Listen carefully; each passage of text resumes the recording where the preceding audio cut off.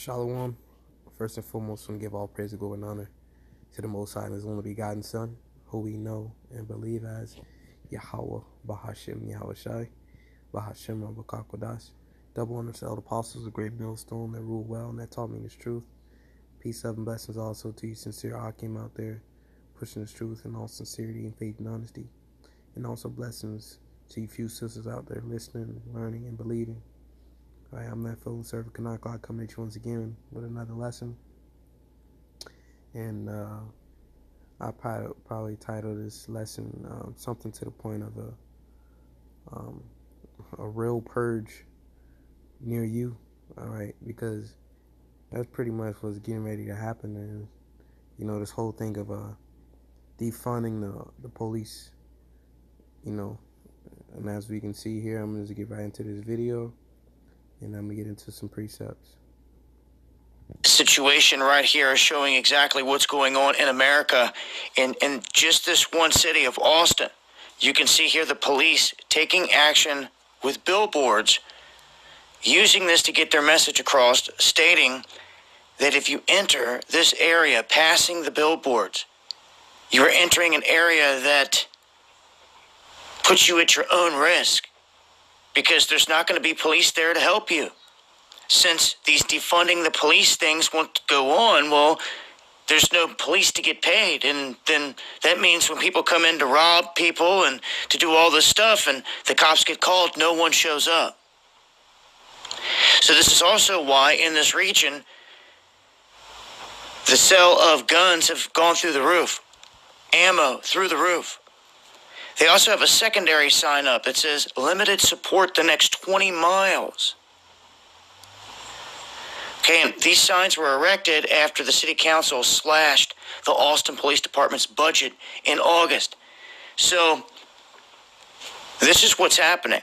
As the dominoes fall, these actions take place on the ground level. So when people in Austin get robbed, are in a car wreck, their house is on fire, getting robbed, who knows what? When police do not show up in these instances, they cannot say why. Because it's obvious why. Everything that's happening here, you're letting them defund them. Of course, then they're not going to be there to protect anybody. This is why gun sales are going through the roof. All right, and basically, what you're witnessing is the end of America. Complete anarchy, man. Okay? Let's get some precepts. First, it's 2nd Ezra 15, verse 4.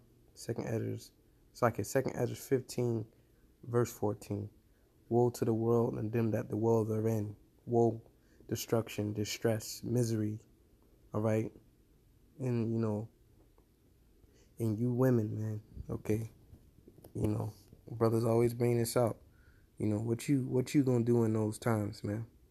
Okay? What you gonna do in those times? It says, for the sword and their destruction draweth nigh, and one people shall stand up and fight against another, and swords in their hands.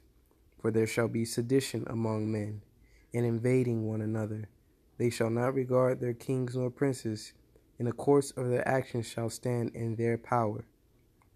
Okay. And why is that? It's plain. As you can see, you go into that city in Texas, you at your own risk, man. Police are not going to come, are not going to come, man. All right, it's going to be a real live purge out here, man. Then ultimately, this is just going to usher in martial law, order out of chaos. Like, oh, it's gotten too out of hand, man. You're going to have these troops come here and just be cleaning things up, man. Shooting people, sending people to concentration camps, all kind of things, man. So we are in a time of Jacob's trouble. Okay? We are in that time. It's just the beginning stages of Jacob's trouble. It says, a man shall desire to go into a city and shall not be able. For because of their pride, the city shall be troubled, the houses shall be destroyed, and men shall be afraid. Now listen to this 19th verse. It says, a man shall have no pity upon his neighbor, but shall destroy their houses with the sword. As you can see, he said that gun sales have went up. all right, have shot through the roof, ammunition, all things, okay? So the modern day swords, the gun, the missiles, all that, okay? And spoil their goods because of the lack of bread and for great tribulation. All right, so usually when this happens, right, you're able to call the police, okay? You're able to call the police and say, hey, I think somebody's breaking into my house. You have the police there. You know what? But this whole defunding of the police, this is what you're gonna have.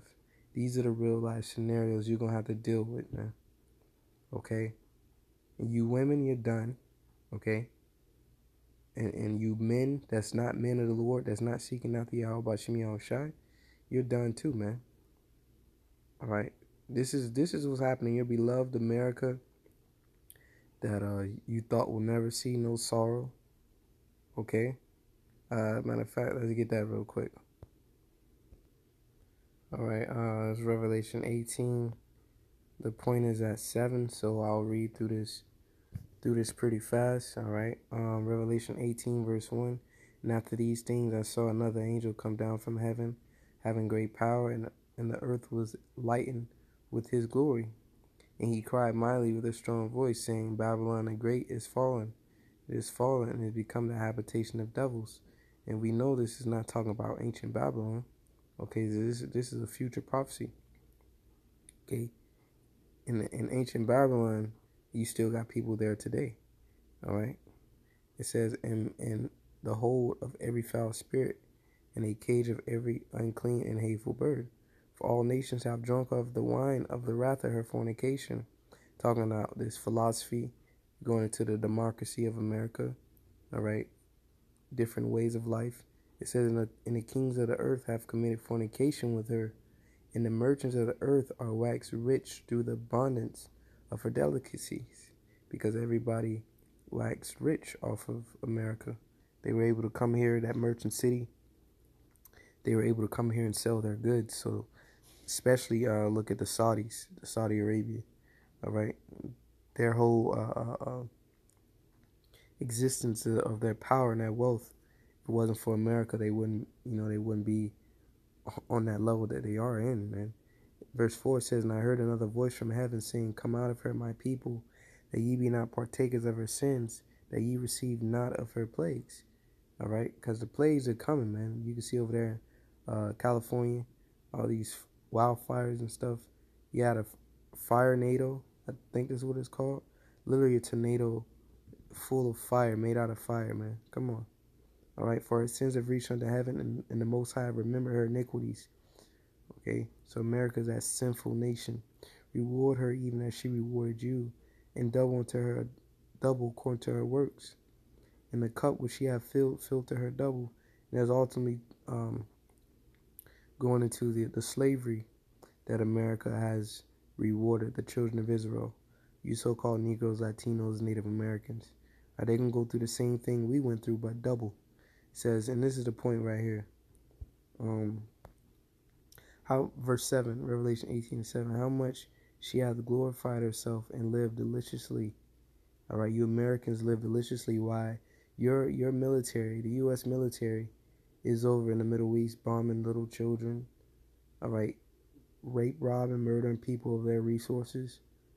Okay, in everybody's backyard. As I say in the book of Habakkuk 2, neither keepeth at home. All right, while your military is over there bringing hell to everybody else, you's over here living deliciously. If something happened, or you see a so-called black or Hispanic man and you're walking through your neighborhood, you call the police. Well, it's finna come a time where the police is not going to be readily accessible by the flick of three keys, 911. All right, you can call 911, and they might tell you, we'll get to you when we can, but by that time, the person already been unbroken in your house. You got to do what you got to do. All right? A real life purge, man, is coming to a city near you, man. Okay? It says, how much she hath glorified herself and lived deliciously, so much torment and sorrow give her. Okay? For she saith in her heart, and this is talking about the people. All right? Because the land don't speak of itself. Okay? America, the people is what make America. A land is a land by itself, but the people is what make the land. Okay? So it says, for she saith in her heart, and that's what you Americans say, I sit a queen, and am no widow, and shall see no sorrow. All right? But look, now you see in sorrow. You see things will never go back to normal. Okay? This is the end of your society. This is the end of you living deliciously. This is the end of you glorifying yourself. Okay? Things are going to get real. Famines, pestilences, all these things are going to come upon you, man. You proud ass Americans. This verse 8 says, therefore shall her plagues come in one day, death, mourning, and famine, and she shall be utterly burned with fire. For strong is the Lord God who judges her. And that's ultimately talking about nuclear missiles being shot upon America, man. And that's coming soon. All right. Where I'm going to get this one is Jeremiah 30, verse 7. And it reads, alas, for that day is great, so that none is like it. It is even a time of Jacob's trouble, but he shall be saved out of it. And those are the times that we're in, man. Right? And things are only going to get worse. Right? You finna really see these food shortages ramp up. All right? You know, things are going to get bad, man. You're not going to be able to call the police. So you women out there you women out there, y'all done, man. Y'all are done. All right? Isaiah 32:9 says, rise up, ye women that are at ease. Hear my voice, ye careless daughters. Give ear unto my speech. Many days and years shall ye be troubled, ye careless women, for the vintage shall fail. The gathering shall not come. Tremble, ye women that are at ease. All right? Because y'all, over here in America, all right, you women are at ease. Okay?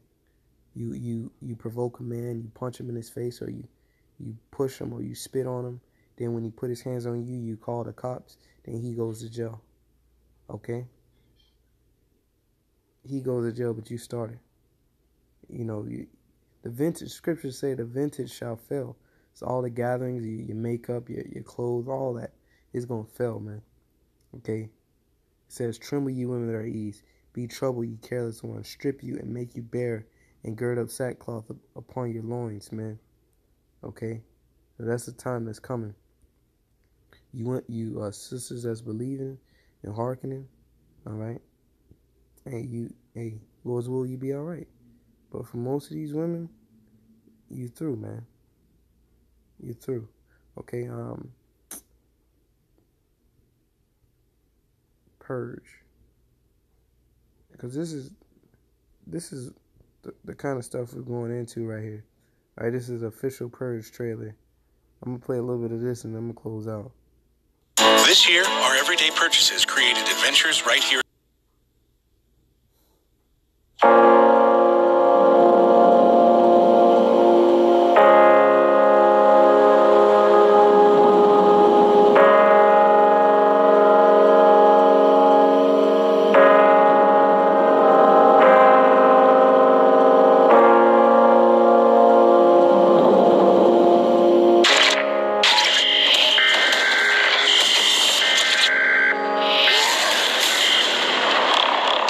Allows people a release for all the hatred and violence that they keep up inside them. Why don't you guys kill someone tonight? Because we don't feel the need to, Johnny. Just remember all the good the Purge does. We'll be fine just like always, no worries, okay?